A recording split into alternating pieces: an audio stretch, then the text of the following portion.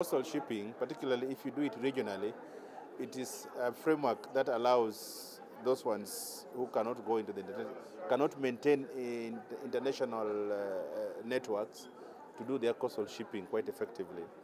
The West Africans have done it in the sense that they have introduced Cabotage, the one that my friend was talking about. Cabotage is an international model that is allowed to enable those ones who are yet to venture into shipping to start by carrying cargo into the shallow waters along the coast. If we had more than many ports within Kenya, then it's okay. We only allow the Kenyan ships to carry cargo in those particular ports. And since in Kenya we only have the major ports, now Lamu has come up and Mombasa, we don't have a lot of traffic in that particular area. And so do other neighbors. They don't have many ports within their national boundary.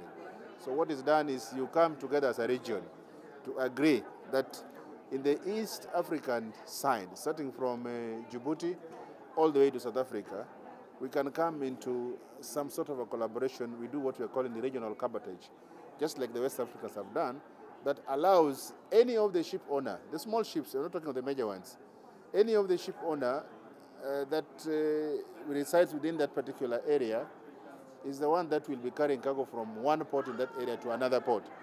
The national carriers, the international carriers will choose one particular port within that region. They drop the cargo and then the others will carry from there. And that allows us to begin the process of carrying cargo using ships which are doing coastal trading. And that has been a tradition that has worked on for a very long time. And as my colleague has mentioned, running a ship is normally effectively handled if there is a private mentality coming into it, because it is business. You have to go in to make money, to cut your cost, to be efficient, and be able to declare your profits. And that is how it works.